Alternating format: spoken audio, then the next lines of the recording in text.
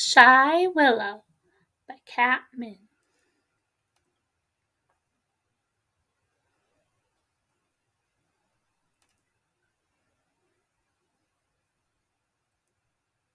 There was once a rabbit named Willow who lived in an abandoned mailbox. Willow didn't like being outside very much. Bam! She preferred being inside, in her home, where it was cozy and quiet, just the way she liked it. One day, a blue envelope fluttered into her home. Someone must have thought that the mailbox still delivered letters. Dear Moon, it's my mom's birthday tomorrow, and I was hoping if you're not too busy, could you shine your biggest and brightest at midnight for her special day? It would make her very happy. Yours truly, Thea, the Purple House on Ayr Street.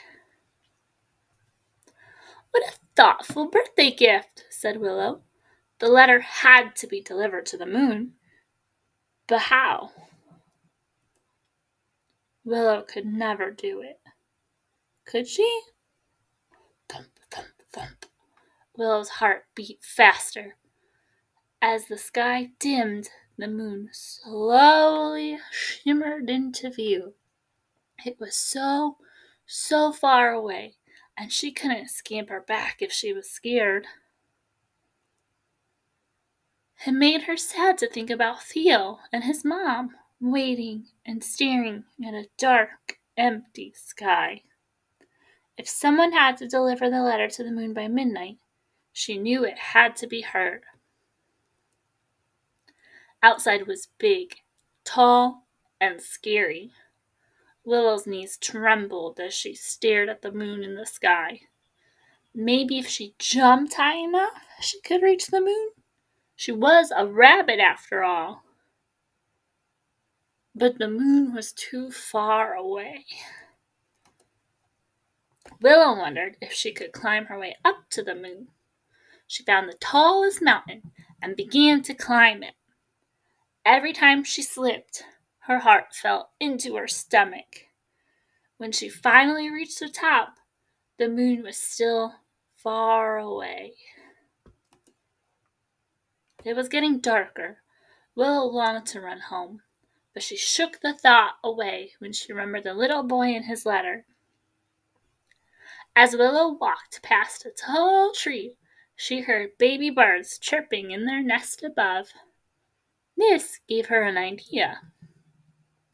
Willow climbed up a tall tree and hid inside the nest. She waited until a large bird flew past. Willow jumped.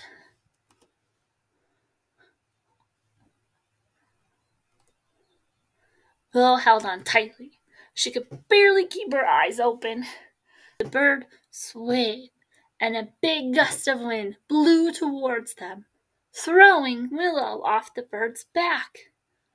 Willow fell down, down, down. Oof!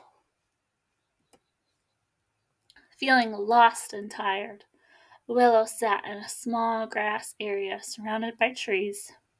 It was comfortable and reminded her of home.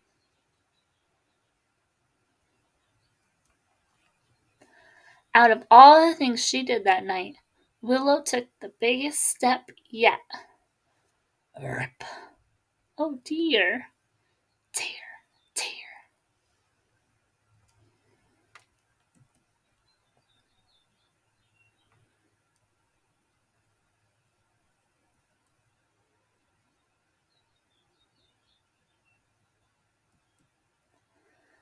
When Willow finally arrived, the moon was sleeping.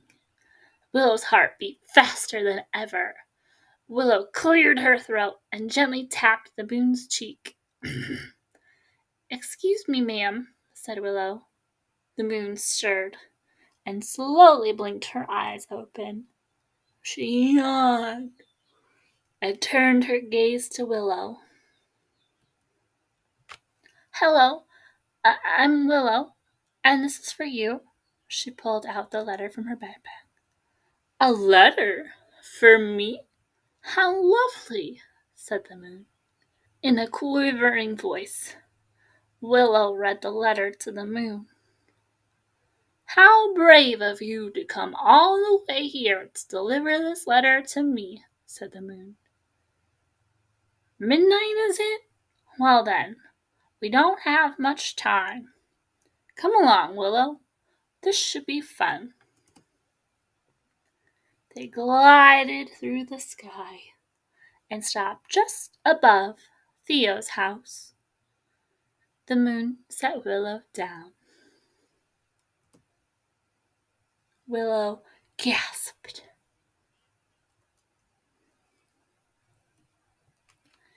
Theo and his mom saw the moon.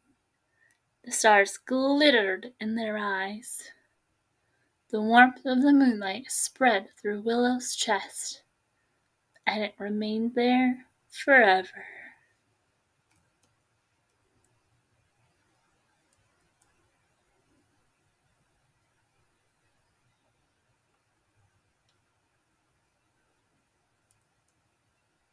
To the moon.